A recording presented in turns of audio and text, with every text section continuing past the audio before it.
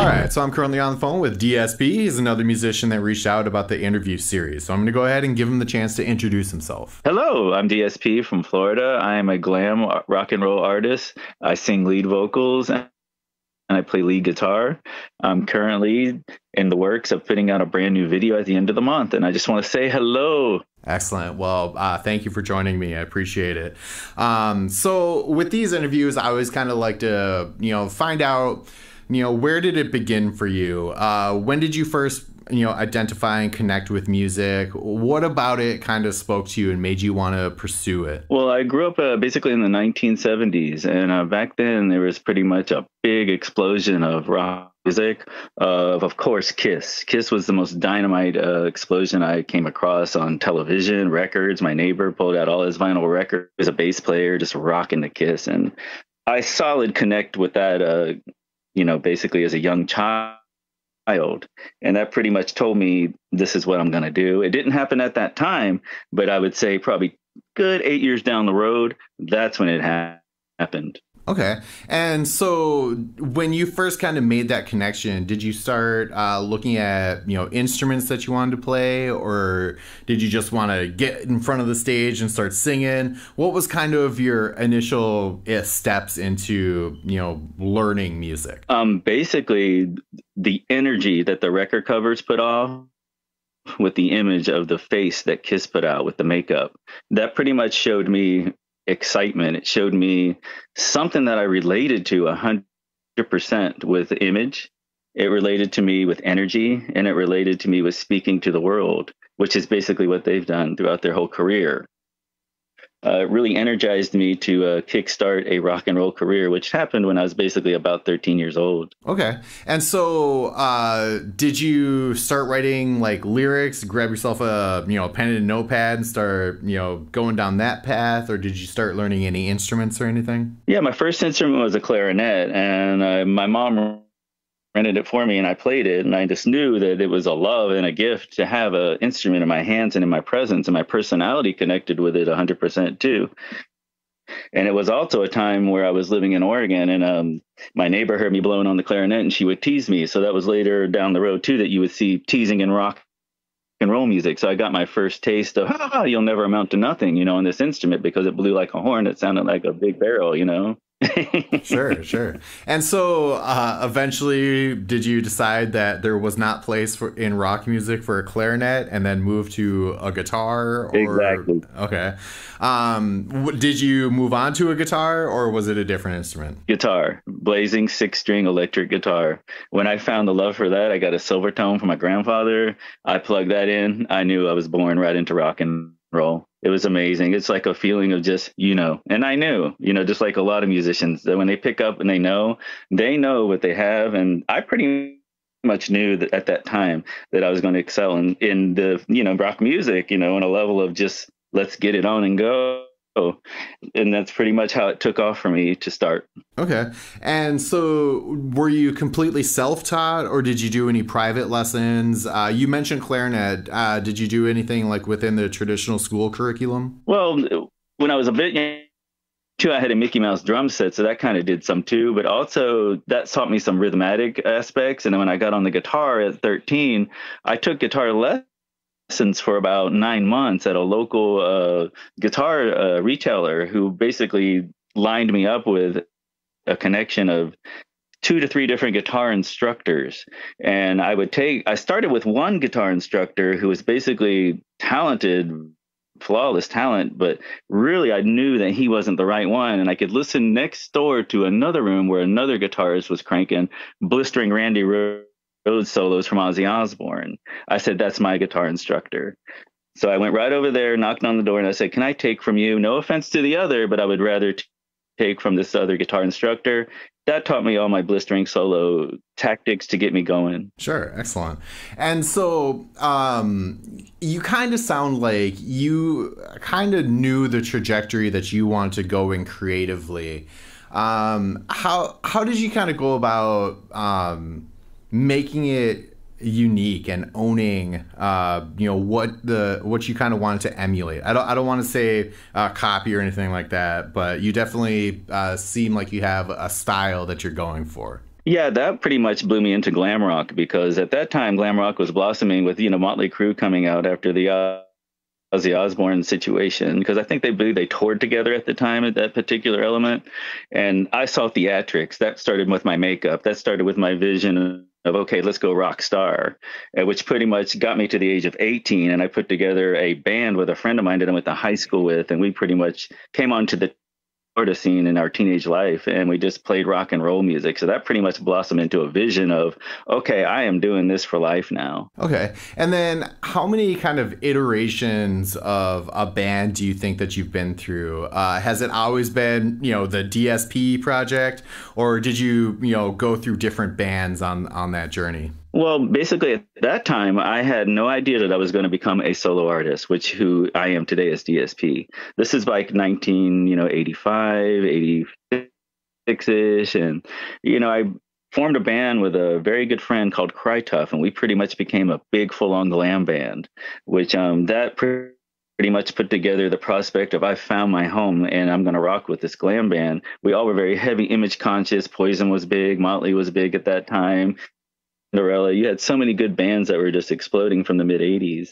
And we pretty much drove a hard copy of A Flawless Look, but not really playing out so much till we went to California. And then I have a friend that I met out there who I'm still friends today, named Kyle, and he plays drums. We met up with him, and then that's when we started hitting the scene big time in California, playing the club scene. Excellent. And so you mentioned that you did go through a few different iterations before you kind of realized that, being a solo band might be the trajectory for you. When did you reach that point? What was kind of the moment where you decided, okay, it's time for me to kind of promote myself as a musician? It was basically after spending 3 years in California, I became very aware of the fact that the music scene, when Nirvana came out, and I know this story has been around a long time, where the scene changed to grunge. I kind of knew that Los Angeles was going to not be the scene anymore, or unless I wanted to go to school, which I almost attended, Musicians Institute. But I told myself, David, let's just do something. So I'm originally from Florida. I moved to California. Let's go back to Florida, which sounds kind of silly now. I went into dance music because, Backstreet Boys was exploding. You had NSYNC, Britney Spears, all those pop. I started doing pop dance music, and I became out as Dave Perry. And then that was the solo artist, not even knowing that it was going to go back into heavy metal and rock and roll, though, probably 10 years after that. Sure. So that's a perfect segue to lead back to that. What eventually changed there from doing the dance music and things like that to eventually, going back to your roots? I discovered a love once again for heavy metal rock music because I was putting heavy metal guitar into dance music, which kind of was strange too. Really doing guitar solos over their music, maybe Prince from the 80s did a lot of it, but I really noticed that it's because it was dance music. And I pretty much started an interest of female fronted bands. I would go see female. And so I basically started working with a female vocalist, and we put together this project called Striga, and pretty much shopped a 4-song demo and landed a record deal in England that really never amounted to nothing either, which is kind of sad and strange. But we almost signed a record deal in England, and we pretty much did a really good project together. And it was kind of glam, kind of punk, kind of gothic. And that's when I knew that I was right back into heavy metal and rock. Excellent. I could definitely see how that would kind of be a natural progression for that. So that kind of leads us up to, where we are now. What is your, current project? Obviously, it's most likely still DSP, but what is, the type of material that you're putting out now? And are you working with any other musicians or bands? Well, basically after that time with Striga, I pretty much said, okay, I learned to record on, computers and pretty much doing my own thing. So I said, let's take on my own thing now. And that's when DSP blossomed, because I went by the name DSP with Striga. And then I said, let's just full on take a lead vocalist approach, because I love singing. I've been singing all my life, and I always dreamed and envisioned of becoming a fronted lead vocalist frontman for a rock and roll band. I don't have a band, so let's just be DSP. I started composing my own original music. And then when I turned 50 years old, I wrote a song called 50, and that pretty much re-kicked and just kick-started my whole rock and roll passion again for the early 70s and 80s glam rock music. And I've been structuring all original songs for about 3 to 4 years now. I signed a record contract in Germany, and I put out a compilation record with Paul Di'Anno was on the record from Iron Maiden, the original vocalist from Iron Maiden. I think a girl from Girls School. There's a Ryan Roxy from Alice Cooper. I was included on a big compilation record. Was a big accomplishment for me, in my opinion, which was great to feel good about at my time frame and my age. So that's when I knew that it was pretty much rock and roll for life. Yeah, that's huge. Congratulations. So has that been kind of your sole focus then? You haven't really been playing for any other bands? It's just, the DSP stuff. You mentioned that you do have a record contract, so I assume there's some sort of exclusivity there. Yeah, it was a one song, basically a license deal. I should pretty much call on record contract. But yes, I did, and I self-published a book too in that time frame. So that kind of helped do a lot of stuff all at one time at that time frame.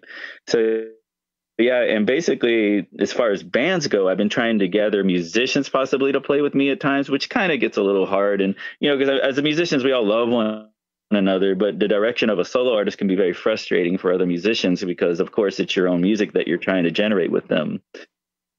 And basically, I just go to drum loops now, and I play my own bass and lead vocals and lead guitar, and that's how I record. And I pretty much work on the internet for now, but I'm looking to go live again at some point. It's my love and my passion to be on a stage, of course. Sure. That was actually going to be one of my next questions of when you do play live, do you get like session musicians or like hired guns or whatever? Basically, I've tried to work with volunteer musicians, which really doesn't work out. It kind of changes my whole sound, because that kind of goes in a direction of, okay, we want to do things this way. It turns into a band again, which there's nothing wrong with. A band is a good thing. If I can find a home of a band, I would do it and still be DSP as a lead vocalist. But basically, I love the vision of what I've created. A budget would really good front of band, if I could just get the hired gun situation, but also a home. If I could find some solid players that would want to dominate and work with me would be great too. Sure. But after that, on this interview, to tell them, please come in, if you're willing to help me. Well, that's part of why I do these interviews, is try to, grow that musician network. So, people that might want to hear it can reach out to you and be like, hey, I'll do that. All right. Well, so what are a couple of your favorite memories that have happened to you in the amount of time that you've been working in the music industry? California is a big memory. I mean, just to be a part of that emotion of just, I played Gazzarri's in Los Angeles, and there's so many musicians that walk, and just to get on that stage and feel the power without even doing anything. I stood like for a few minutes and looked at the ground, and then looked around and said, how many musicians have about flawlessly died, and that's a big memory. And then coming back to Florida and then just visioning everything all over again, that's a big memory of a trip, and the memories of just everything I spoke to you about is just unbelievable that I'm still alive and playing rock and roll music today. And then recently I've taken a trip up to Nashville, and Nashville is just booming, and I've struck an interest in relocating there possibly in the future. And it's just, I'm talking to musicians up there now, and it's just so good to see that the spirit of rock and roll is everywhere up there, and not just rock and roll, but all kinds of music. You know what I mean? Yeah, especially these past couple of years, it's been, really inspiring to see just how many different types of music are hitting the road and getting out there. Yes. And it's not so much about look, and not so much about, presence 100%, it's all about talent, and I'm loving that part too. I still love my glam conscious image. Don't get me wrong, but, just a solid drummer is what's incredible, or it's like bass. We used to walk into auditions when I was younger, and you got hair, you're hired. They didn't even listen to me play, and it's like, sure. Come on, I want musicianship too. Mm-hmm. All right. Well, where can people find your social media and listen to your stuff and, contact you if they want to play for you? Yeah, basically you can go to YouTube. I'm on YouTube. That's my real functioning channel, and they can just type in DSP. And I put out a video when I turned 50 years old if you type in DSP 5 0, you'll bring up the video that I did when I was 50 years old. And I pretty much produced, I directed it, and they can find me that way. You can also find me on Facebook as David Perry DSP. If you'd like to contact me that way too, and I can give out an email too if they're interested in that, if you'd like. Sure. Otherwise, I can make sure it's linked in the description and everything as well. Yeah, I can also type it to you, or do you just want me to say it over the phone? Or you can just send it to me. I'll make sure it's linked. Emails can be a little kind of cumbersome to get through, but I will definitely make sure that it gets included in the description and everything. Okay. Okay. Thanks. Yeah, for sure. So I always like to give the person I'm interviewing the opportunity to put out, their final message. So what's something in your words that you would like to kind of put out there? I would like to just say thank you to the world for allowing rock music to keep going. I'm just a little tiny pea of it, a little fraction. I mean, I was born in the late 60s, and, before my time, rock and roll was thriving. And I just would like to put out in the world, thank you. And for allowing, all of us as rockers and myself to be a part of something that we can contribute to you as the rock fan is what our is basically what we're after. I love to perform. I love to share. I love to create, and I love to speak, to just show people vision. I love to show people happy. I love to show people party. Let's have a good time. You know what I mean? Yeah, man.